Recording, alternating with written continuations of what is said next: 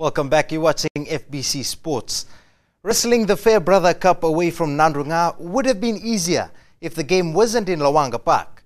But Shelvin Chand says with the Fiji Rugby Union forfeiting gate takings, the game is back on in Singatoka. We're waiting for it at the back is at the Nyambula. The second Fairbrother Challenge is on, and unlike the situation Nandrunga Rugby Union was in, they will host the remainder of the games at Lawanga Park. Of course, the game will be at Lawanga, and we will be able to accommodate the needs of our fans who are unable to take the trip down to Nindi. Northland provides the second challenge, and according to Nandrunga, they will be stronger than Tailevu. Northland will be a tougher team than Tailevu. With an extra week they've been given, I'm sure they are going to be a stronger team that we were expecting to play last week. So preparation has also been lifted. FRU postponed the second challenge meant for last weekend.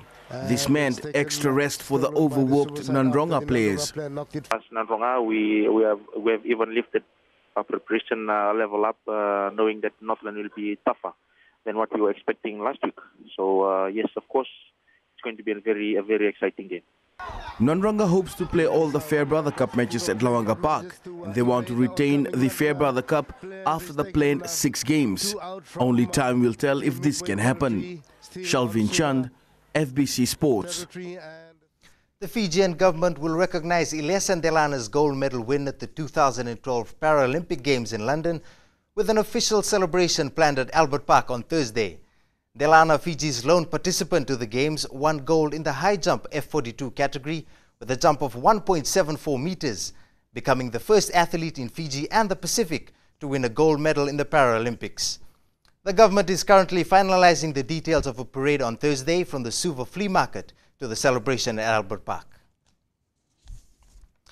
Meanwhile, Fiji's gold medal at the Paralympics is an inspiration to athletes and has even challenged Fiji's own superwoman. She's aiming for victory at the World Masters Powerlifting Championships in Texas. Akusita Tale has more. All this gold, and powerlifter Saini Militana is living proof of this. And now the 58-year-old is off to the World Masters Championships in Texas at the end of the month.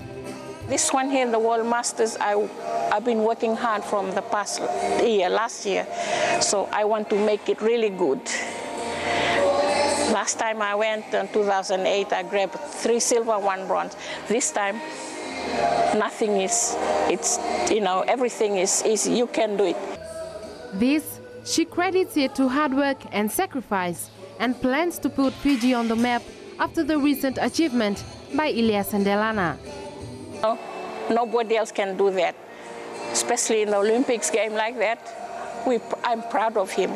The Fiji flag, going high.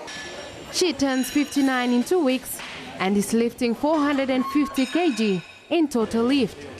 So what keeps this woman on the move? If you want to achieve something for your country, all you have to do is to leave everything. Don't drink and don't smoke and sleep well.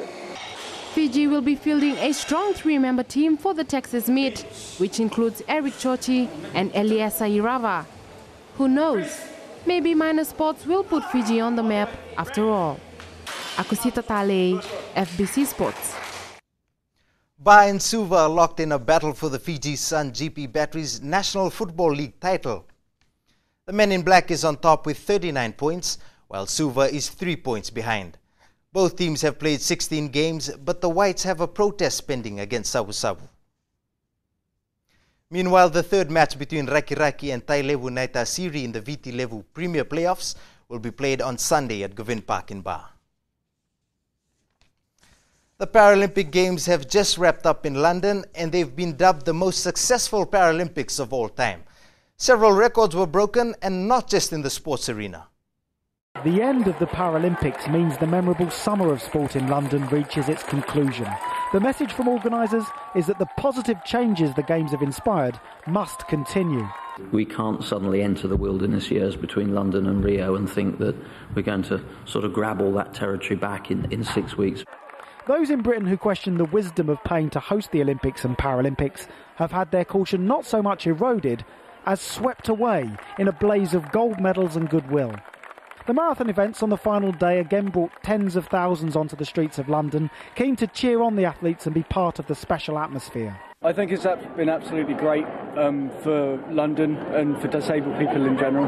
When people are disabled, sometimes they think that that's it, life's finished, but, you know, seeing what's going on and seeing how people are competing and doing well in different kinds of sports gives them that enthusiasm to go forward and, you know, continue with their life. You know, I actually watched the main Olympics and went to some of the events, but I think the Paralympics is, for me, is sort of overshadowed that. These Paralympics have been the biggest and most successful in their 64-year history. A major reason has been the way the British public has embraced the Games, with all 2.5 million tickets sold out. An indication of the breakthrough Paralympic sport has made came not in the 400-metre victory of star athlete Oscar Pistorius, but in his defeat in the 200 metres a week earlier. The South African's uncharacteristically bad reaction to Alan Oliveira's gold was headline news. The massive interest in two talented rivals falling out underlined the appetite for serious competition. The International Paralympic Committee say they're convinced the interest in Paralympic sports won't die with the closing ceremony. They know the changes in perception of disabled sport and disabled people needs to last long beyond this golden summer. Lee Wellings, Al Jazeera, London. That was your sports news for tonight.